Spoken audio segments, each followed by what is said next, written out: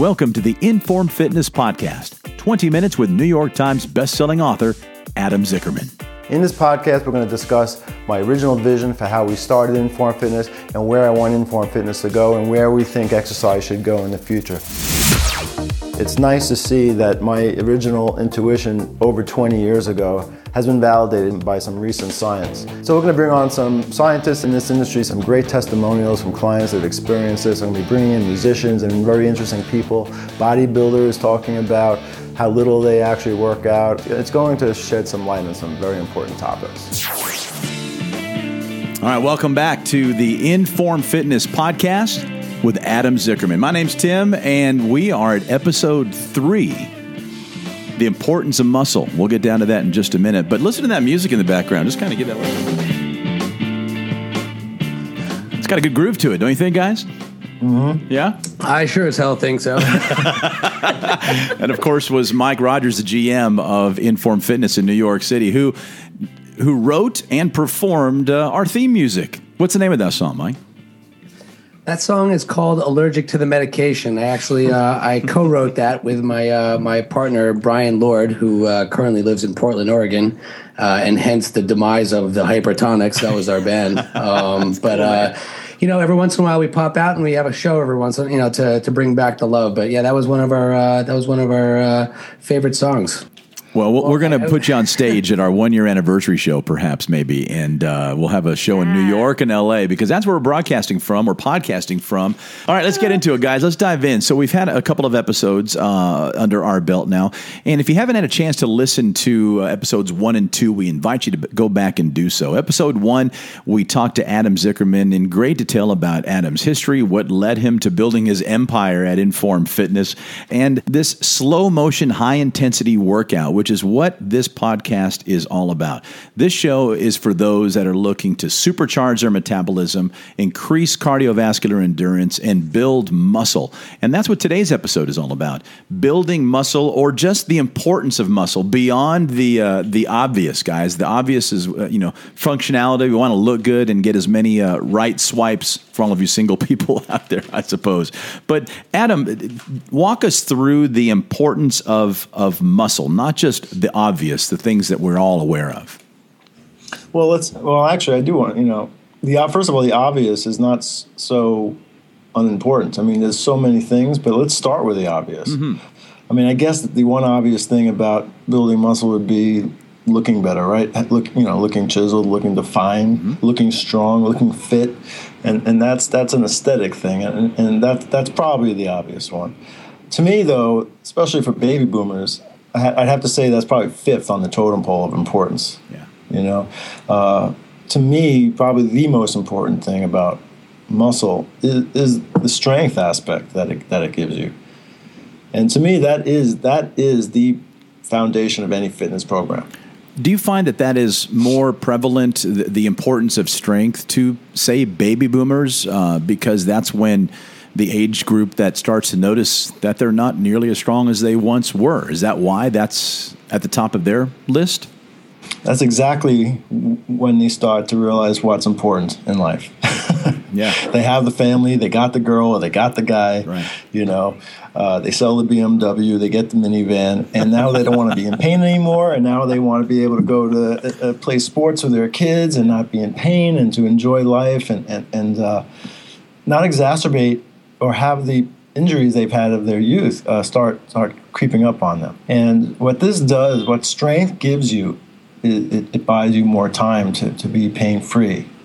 Because those injuries, they're lurking. And as soon as you start getting weaker, those injuries start becoming more pronounced.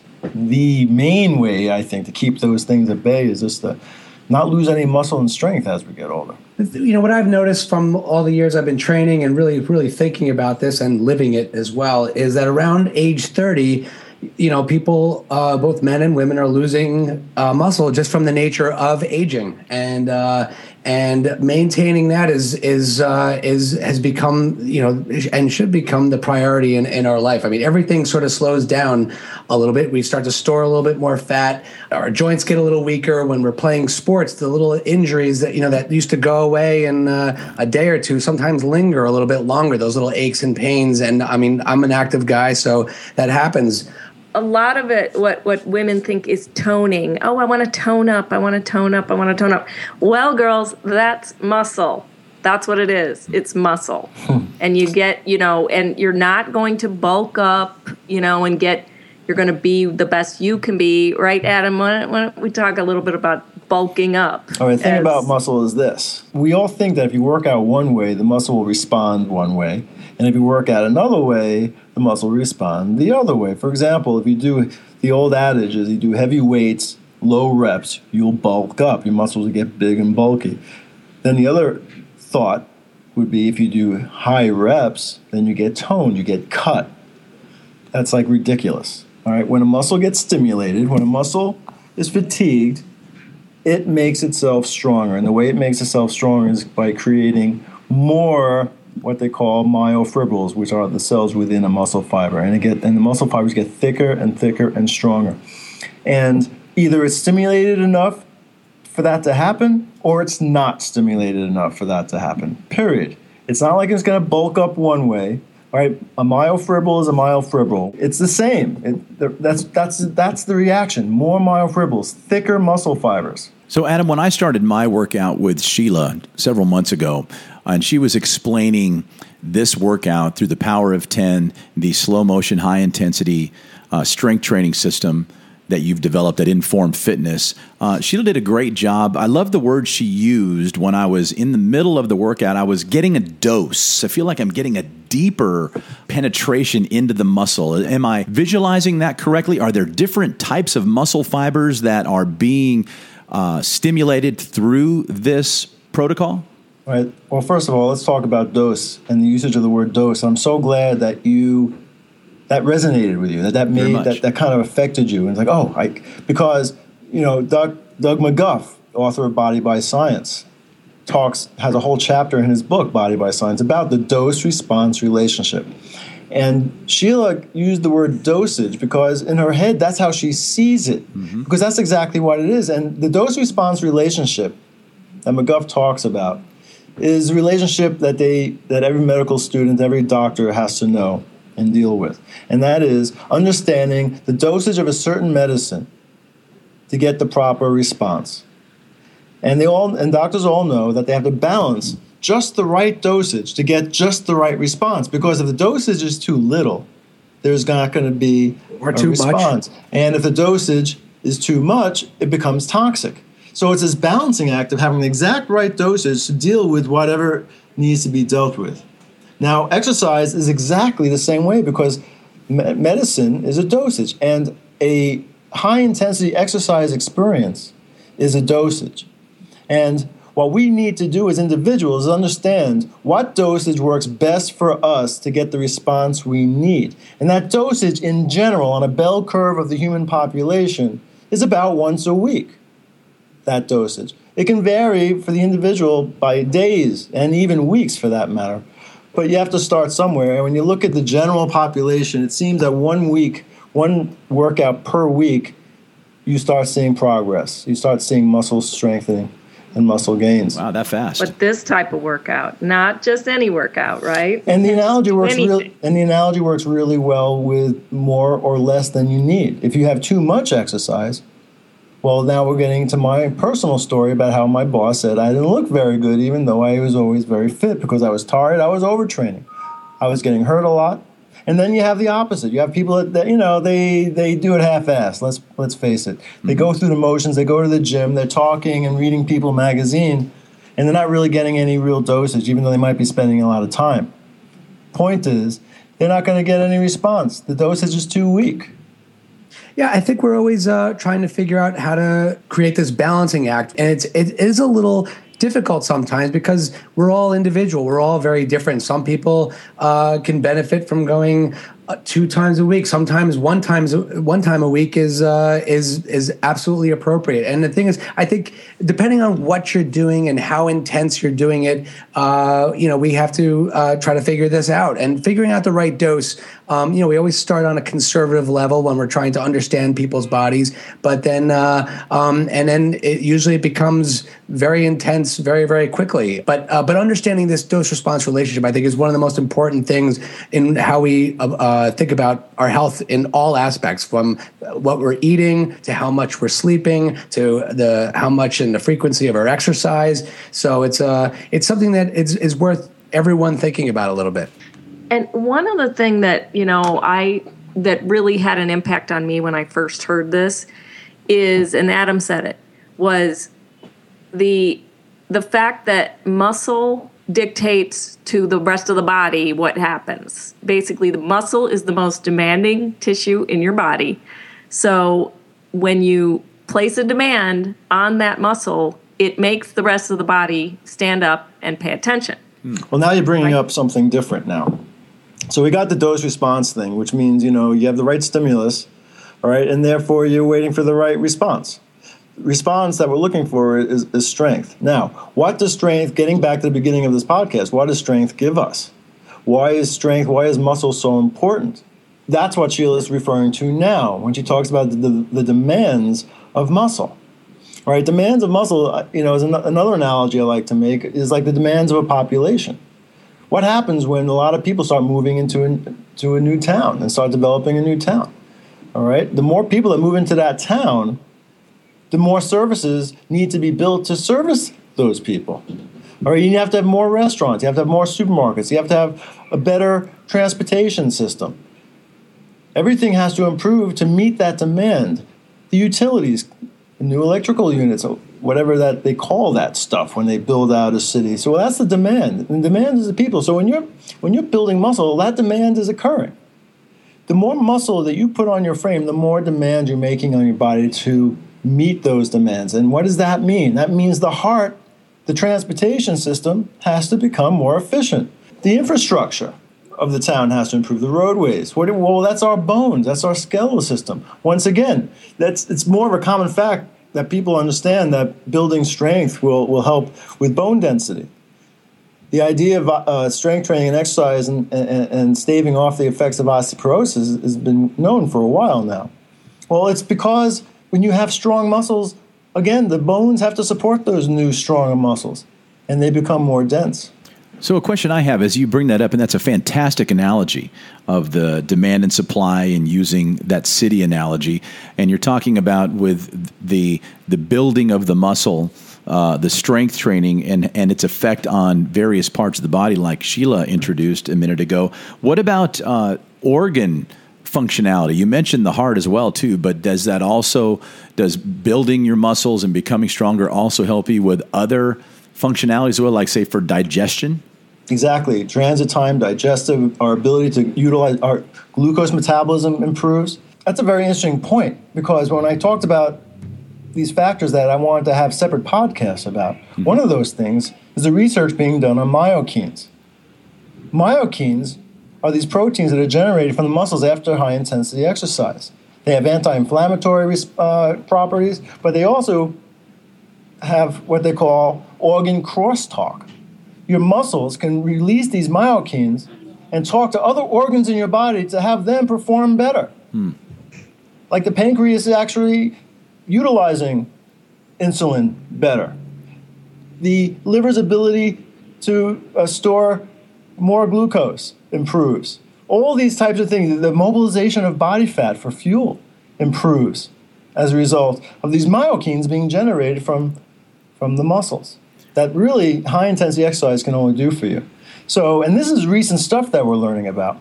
So it's called organ crosstalk. So when you never thought in the past that high-intensity strength training, that only lasts 20 minutes once a week, mind you, has these profound effects, not just on our strength and getting rid of our aches and pains and allows us to put something in the overhead compartment in an airplane, but to be able to actually improve our digestion, to be able to help us mobilize body fat in a more efficient way. Fantastic stuff that we're just learning about now. Anti-inflammatory properties, it's beyond what I ever thought possible.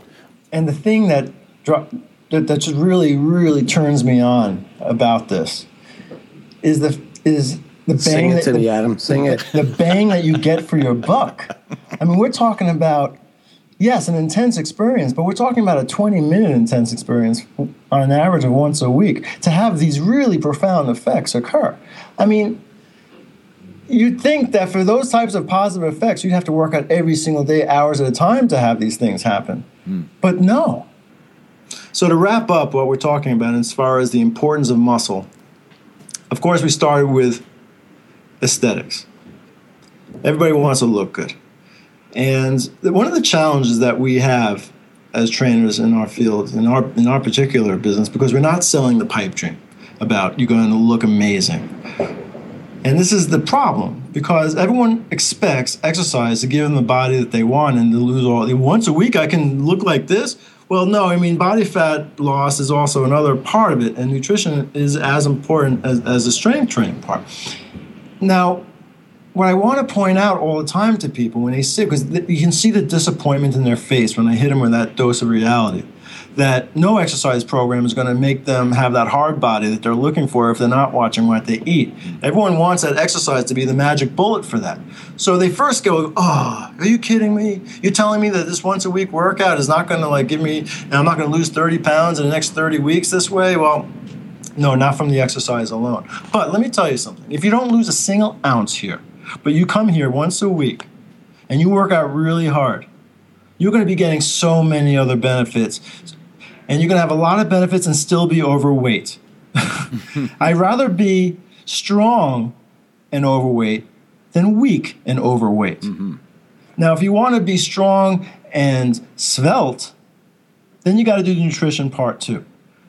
And then you can make that decision whenever you want to make that decision. But if you just did this, if you make the decision to do this once a week, you found the fountain of youth, and you might be overweight, but you found the fountain of youth. Your bones will be stronger as a result of it. Your glucose metabolism will be a little bit better because of it. And these are things people don't see, and this is the challenge. When I try to tell people, forget about the fat loss, you're getting all these other benefits, and I just want to look good in a cocktail dress. That's almost all that matters. And it drives me nuts because there are so many more important things about strength training than just losing body fat, especially since weight training or any other exercise is not all that good at helping you lose body fat anyway. I mean, exercise isn't about that. It's about these incredible, profound things that we're finding out are happening just from 20 minutes of intense exercise. That's what I want to say in conclusion of all this, that you should understand that there's so much more than meets the eye. I mean, the weight loss and looking good is the tip of the iceberg. And when you go underneath, it's like, oh, my God, look at all this. Just do it. Just do it. And all it takes is, 5 to 7 exercises to supercharge your metabolism, increase cardiovascular endurance, and it will make you leaner, and it will make you stronger if you follow those 3 pillars. Again, Adam, tell us what the 3 pillars are, please, to support the Power of 10 in this protocol. Exercise to maintain muscle mass, nutrition that will help foster fat loss, and of course, the secret weapon, and what came up in a way with our discussion on dose response, enough rest, which is the 3rd pillar, rest and recovery, which is the response part of the dose and response equation.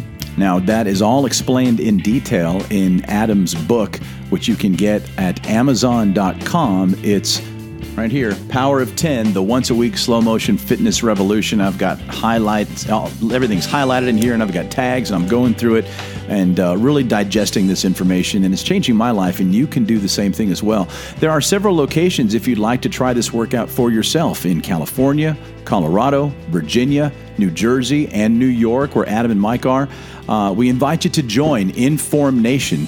And to find an Inform Fitness near you, just visit www.informfitness.com. And when you call, please mention the podcast, and maybe they'll throw some swag your way. I think we're working on some swag, aren't we, Sheila? You talked about some Inform Fitness shirts, and what have we got? Yes, we are. Yeah.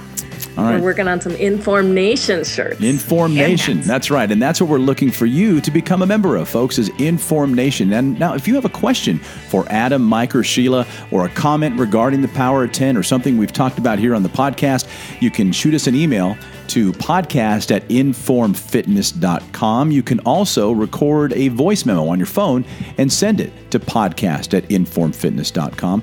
And pretty soon we're going to start including some phone calls, some questions, and some comments from our listeners. The phone number is 888-983-5020, extension number 3. And hopefully we'll go ahead and get some of those pretty soon and start including those on the podcast. And finally, and very importantly, if you wouldn't mind, please, if you like what you hear, if you want more of these shows to continue to be released through iTunes and SoundCloud and Stitcher Radio and Acast and wherever you might be getting your podcast from, please leave us a review and subscribe to the show. That will ensure the success of this program and make sure that we have more episodes coming your way. All right, guys, great discussion today on muscle, the definition of muscle, and why it's so much more important to build and maintain than just to look good in a cocktail dress. Thanks, guys, for joining us today. Good job. I'm Tim Edwards, reminding you to join us again next time as we open up a series on intensity, high intensity in your workout. We'll define it and discuss the many benefits that await you by joining Inform Nation. Thanks for listening to the Inform Fitness Podcast, 20 Minutes with Adam Zickerman and friends on the Inbound Podcasting Network.